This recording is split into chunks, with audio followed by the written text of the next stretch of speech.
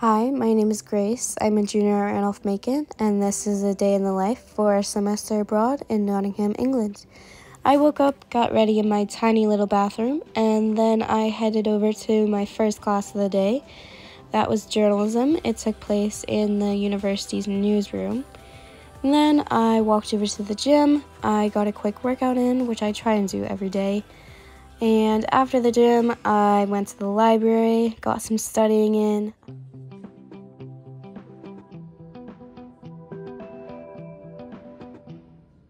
After that, I walked past my favorite building on campus. This was the architecture building.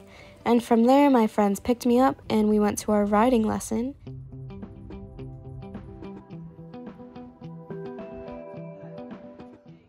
This was the horse I rode.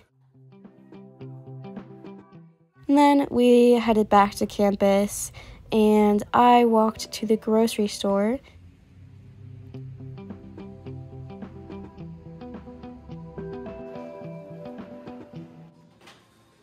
And then I walked back to my dorm, put all my groceries away and got changed and headed to my second class of the day. I have to take the bus there because it's on a different campus. By the time the bus got back to the city, it was already dark out, and I walked back to my dorm and started cooking dinner.